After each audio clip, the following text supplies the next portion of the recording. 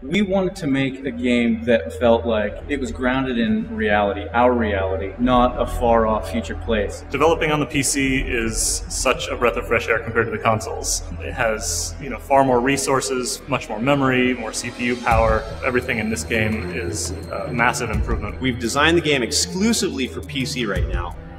With that in mind, we've got DX11. We've got all the new systems that allow this game to not look dated. We have the ability to make larger environments, more active gameplay, more dynamic gameplay. This looks just as good as any other retail game that's coming out.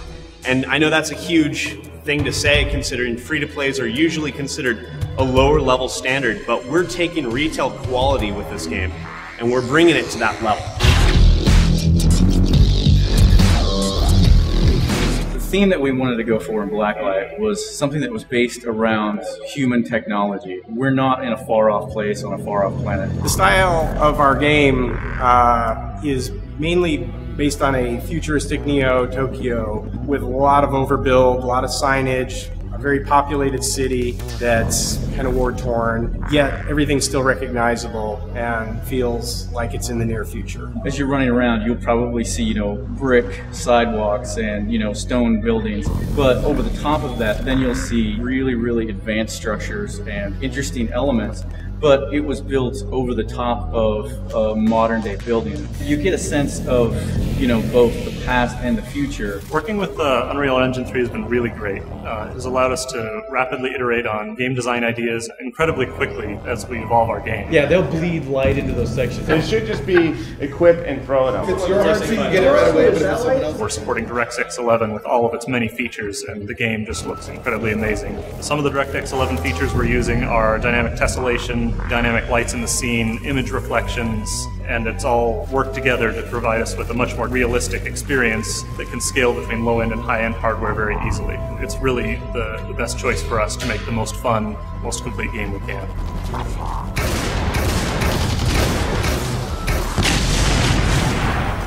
The general approach to the audio design comes from drum and bass and grime, big bass, dark synth, just gritty, dark atmospherics.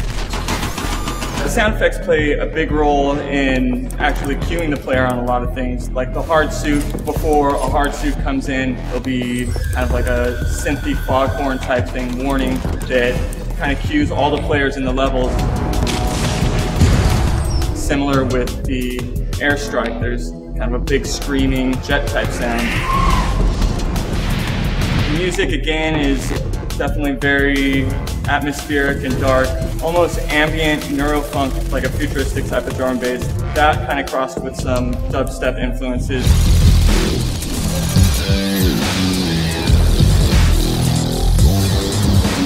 So all the artistic factors of Blacklight Retribution, from the art direction, the engine itself, the audio design, has been something that the entire team is really focused on. I just want everybody to check out Blacklight Retribution and see how it compares to the other games on the market and find that we're a very competitive game and we're free.